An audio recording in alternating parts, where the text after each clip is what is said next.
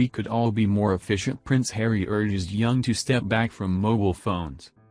Prince Harry has said that young people should step back from constantly checking their mobile phones and they could be more effective and efficient if they simply took time to think. The third in line to the throne, who has been campaigning on mental health issues, told a panel event in Leeds that more should be done to help young people cope with the modern age.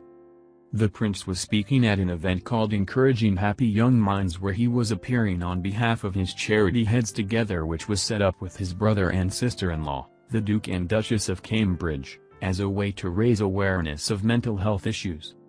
Prince Harry said, "I cannot tell you how pleased William, Catherine and I are that the dial seems to have shifted and that there is now greater understanding, compassion and kindness for anyone who opens up about their struggles.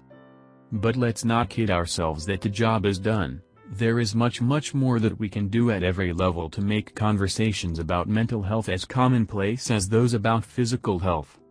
For example, we need to better equip our young people with the tools they need to cope with this increasingly complex and fast-moving world we live in." I read recently that young people check their phones at least 150 times per day. I'm sure we could all be more effective and efficient if we took a moment to process our thoughts rather than rushing from one thing to the next. He added, on average, it takes someone who is struggling with their mental health about 10 years to admit they have a problem. What this means is that, something which may start as a minor issue will spiral downwards over time to become a serious and persistent problem, perhaps even requiring professional help. Prince Harry also took time to visit a seriously ill 5-year-old boy whilst he was in Leeds. Oliver Rooney suffers from Wolff-Hirschhorn syndrome, a rare chromosome condition that affects many parts of the body. The 32-year-old prince met with Oliver and his family at their home, where volunteers are transforming the backyard into a safe place for the boy to play in.